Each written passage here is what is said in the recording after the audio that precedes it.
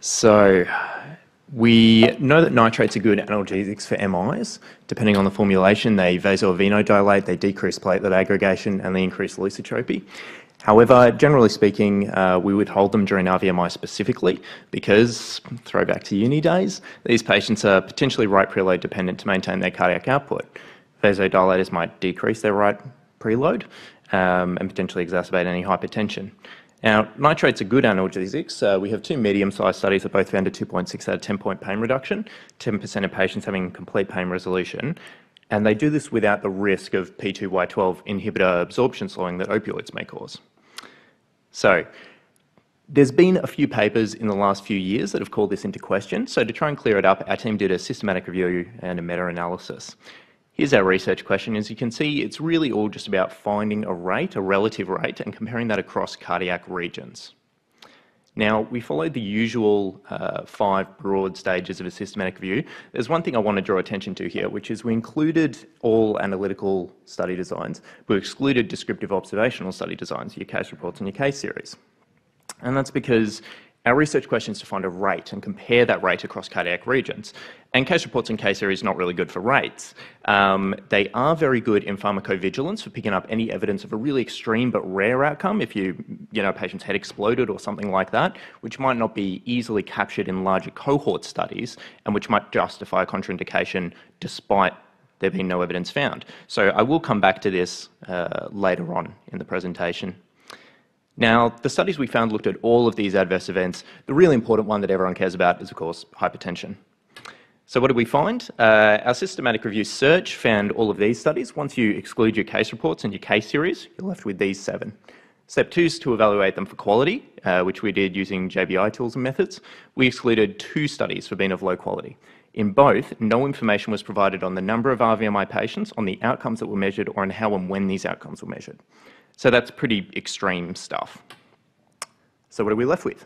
These 5 studies. What do they show? Well, in summary, green says that nitrates are equal rates of adverse events across cardiac regions. Red says that there's a difference.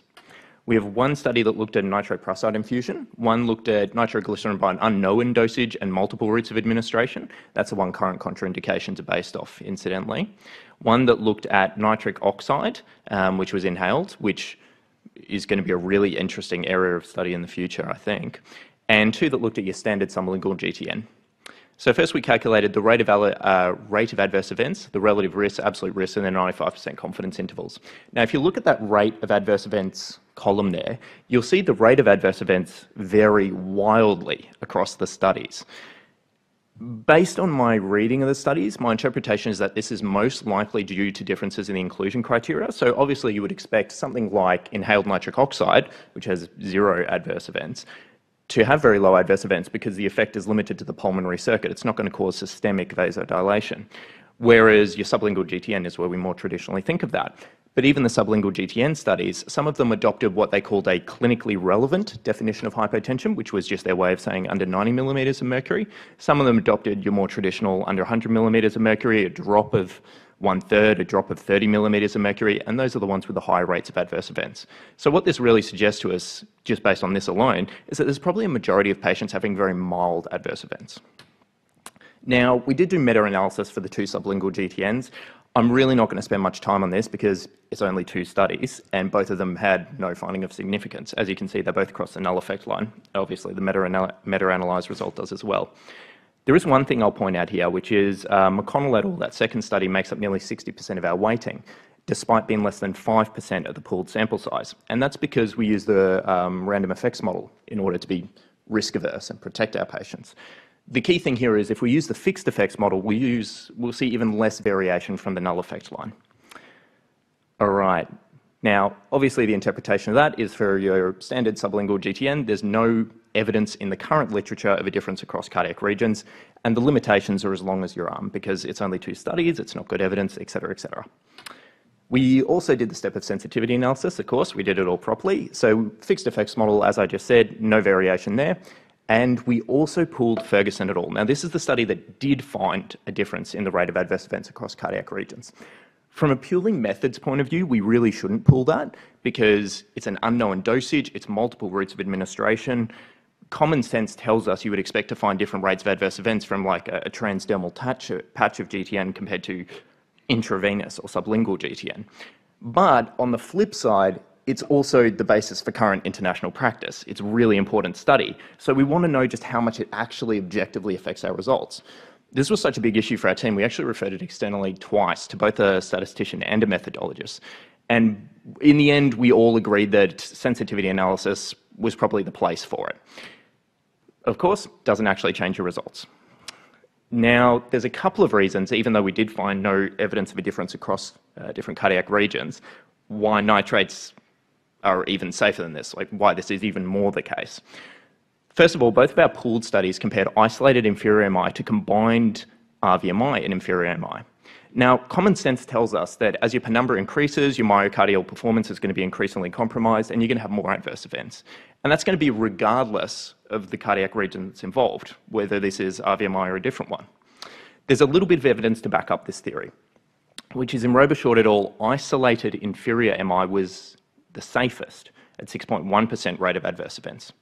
So what this really means is by using the safest cardiac region as your comparator group, you're actually skewing your results towards making RVMI look unsafe, if that makes sense. There's a second reason too, which I mentioned before, which is we use the random effects model in order to be safe and protect our patients. This means that McConnell et al., despite making up less than 5% of the sample size and only ever having been published as an abstract, made up 60% of our weighting. Still doesn't actually affect our results, but just something to keep in mind. All right, now earlier on I excluded a lot of descriptive observational studies. So what happens if you look at them? Is there evidence that our decisions on inclusion and exclusion suggest some kind of bias which changes our results? The answer is no. So in terms of sheer numbers, there were 10 patients who experienced adverse events and 22 who did not. Of course, and 7 of these studies which actually did report adverse events went out of their way to mention that these were transient and easily corrected and did not affect the patient's outcomes. But of course, the really important thing here, as I mentioned before, is any evidence of a really extreme but rare outcome, which might justify a contraindication. In all of the literature, there is not a single report of a patient who died or went into cardiac arrest. So, based on all of that, the conclusion of our systematic review was that there is not a current basis with the current evidence for a contraindication on nitrates during RVMI. Look, as you've all seen from the evidence that I've just shown you, our certainty of evidence is extremely low here. There's a handful of studies. They're not good studies. Most of them are kind of incidental. It's not high quality evidence. But there's also no evidence that you should be withholding GTN. All right, now, if you think we're done, we're not even close. There's another study I want to throw into the mix, which is a 2019 study which stratified patients based on post-angiography on the coronary artery that had an occlusion myocardial infarction where the lesion was, and then compared that to any evidence of adverse events post-nitrate administration. Now, this study found no difference in the rate of adverse events from nitrates depending on the area of the lesion with a relative risk of 0.99. That's really remarkable because that's as close to there being absolutely no difference at all as you can possibly imagine. I would have expected more difference just through sheer sampling error. Also found a mean of 9 millimeters decrease in blood pressure, regardless of lesion location. Now, this is really not super relevant to what I'm actually talking about because you can't assume that patients who had a right coronary artery occlusion have RVMI. We can't actually calculate that. We don't know how many of them did. The reason I mention it is purely because it's kind of in the same ballpark. It's reassuring, I guess. It's interesting incidental evidence. But I mean, I'm certainly giving GTN prior to angiography, so this doesn't help me personally very much. All right, so if you're still GCS 456 at this point, you're doing really well. Now, the current AHA guidelines say to withhold nitrates during RVMI, so do the European Society of Cardiology guidelines. And a lot of you are probably thinking, well, wait a minute, I can't know the evidence base of every single thing that I do. I follow the guidelines because, that's the only way I can manage all this information, which is completely fine. So let's have a closer look at the AHA guidelines. Now, they were last updated in 2015. That's immediately a bit of a worry because the authors of the AHA guidelines haven't been able to consider Robichaud and McConnell, the best bits of evidence we have. If you look at the 2015 guidelines, it actually wasn't updated then. It was last updated back in 2010. So let's look at the 2010 guidelines and see what they reference. There are 4 references. The first doesn't mention nitrates at all. The second recommends giving nitrates. The third is a study that we read and excluded because RVMI was an exclusion criteria and the authors accidentally let 5 RVMI patients in. They decided to report the results anyway because, what the hell, the patients are already there. But that is incredibly methodologically flawed and certainly not a representative population. The fourth is secondary evidence. It's not a primary research piece. And it doesn't mention nitrates at all, but does include a broad overall statement that RVMI is preload dependent. So it's a bit of a stretch, but you could argue nitrates are preload dependent. RVMI is preload dependent, nitrates reduce preload, therefore we should have a contraindication. So what is that study based off? 2 studies that don't discuss nitrates at all. One, which we found included, which says that nitrates are safe, and a 4th study that doesn't discuss nitrates, but does say that vasodilators are good for all RVMI patients. So I would say there's not a good basis for the current contraindication in the AHA guidelines. Now, we did the same thing with the European Society of Cardiology guidelines. I won't bore you by going through it all again. The references are different, the end results are the same. So what should you do? So obviously, you're only using GTN on your stable patients. You're not using it on people who are borderline hypertensive or decompensating.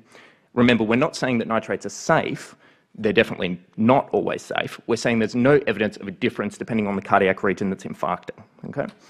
You're going to have them cannulated first. I don't know if you've tried to cannulate after giving GTN. It's incredibly difficult. And you're going to have your patient supine. Give them the GTN. If they're one of the people who become hypertensive, lift up their legs, give them a very gentle fluid challenge that doesn't exacerbate their cardiac workload. And honestly, nitrates have a serum half-life of 1 to 4 minutes. If you did absolutely nothing, which I don't recommend, your patient would probably be okay. And of course, as I already mentioned, 7 of the studies that did report adverse events went out of their way to point out that there was no actual negative outcomes for the patient with this. All right, that's it from me.